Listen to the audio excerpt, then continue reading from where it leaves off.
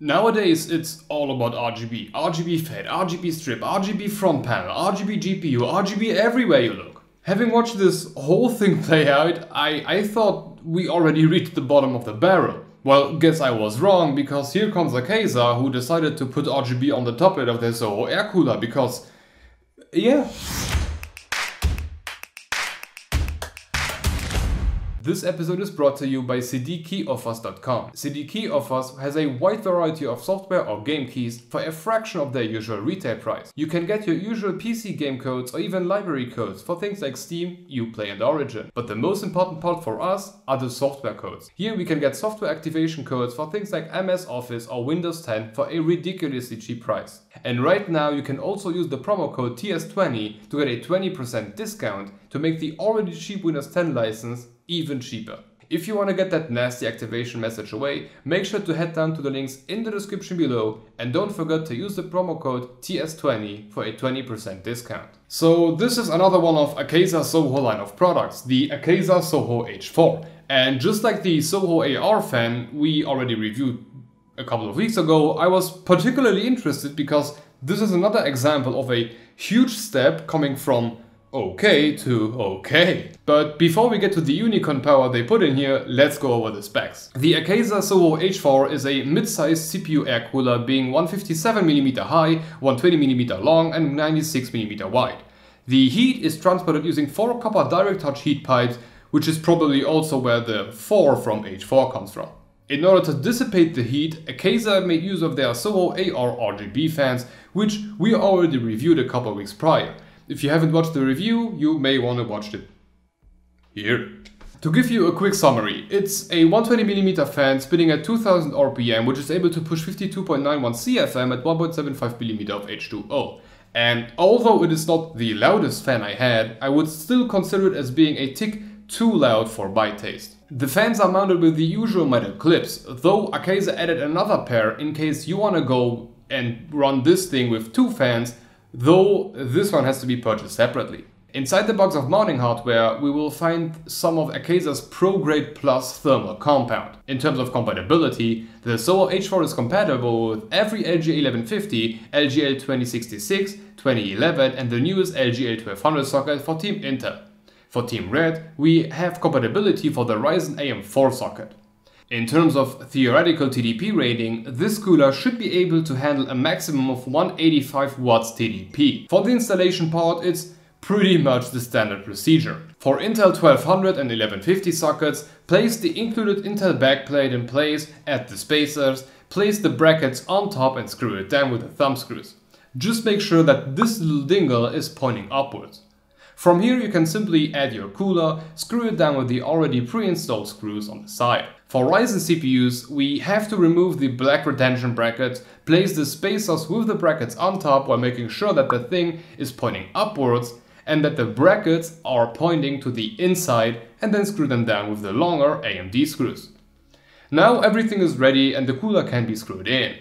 From here it's the usual procedure. Place the clips into the fans, attach it to the cooler, connect the fan to the 4-pin PVM CPU fan, connect the RGB of the fan and the heatsink to the included 3-pin 5V RGB splitter, connect the other end of the splitter to your motherboard and boom, unicorn power.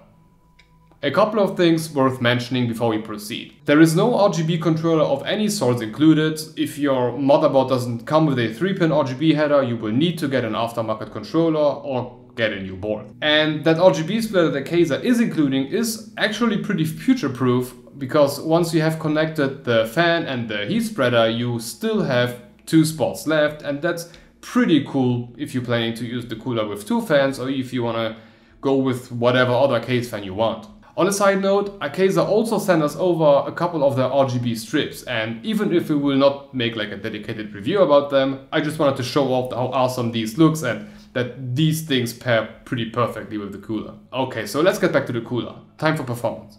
We tested the Soho H4 on top of our Ryzen 3900X locked at 4.3 GHz and 1.4 volts V-core. Here at 100% fan speed, the H4 managed to keep the CPU at 83 degrees C, which is really not bad considering the size. At full blast, this little piece of unicorn power managed to beat a slightly thicker Be Quiet Pure Rock, as well as the significantly bigger Alpen Broken 3, which is not bad. When it comes to noise, at 100% fan speed, it is also significantly louder than the Brocken and the Pure Rock, but plus minus on the same level as a Arctic Freezer 50. Here's some sound comparisons.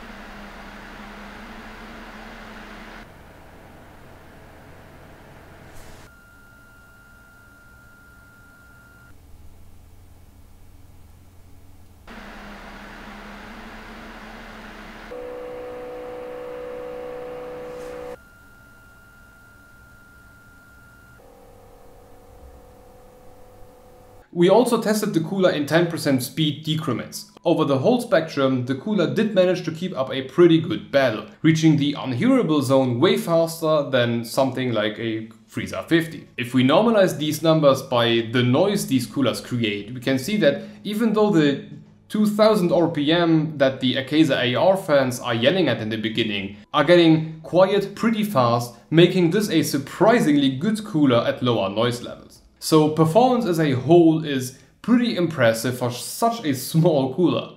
And to my very surprise, the noise to performance ratio of this little thing is somewhat on the same level as a Be Quiet Pure Rock 2.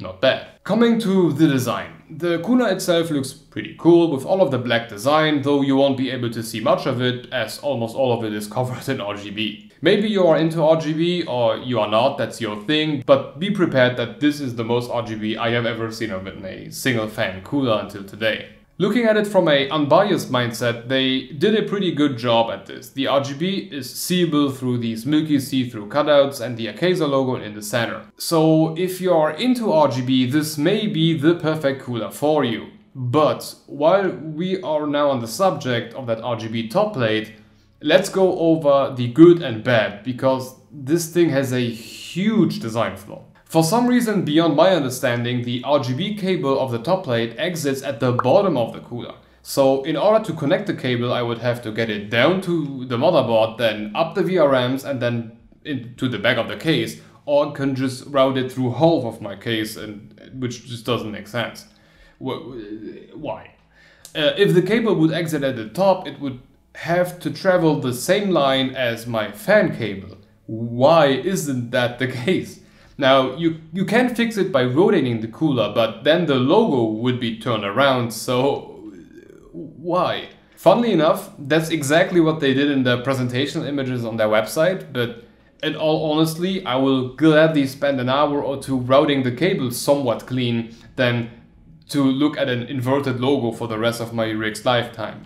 No. So please, if there is the possibility to change this for future batches of this cooler, please do so. But other than that, the cooler is surprisingly solid. The quality is really good, it is rigid as hell, the installation is fairly easy, the performance is very much okay, and the RGB looks pretty nice. And even the packaging got a premium design going on. On a side note, I love the fan clips on this thing. Normal fan clips are usually just like held in place because they are keeping the fan in place and like grabbing onto the heatsink. But the ones on here, however, are bent in a ways that they won't immediately fall off once you remove the fan, which honestly, it just made my day. So all in all, I do believe that this is a solid cooler, a bit on the louder side and with an annoying cable, but solid purchase.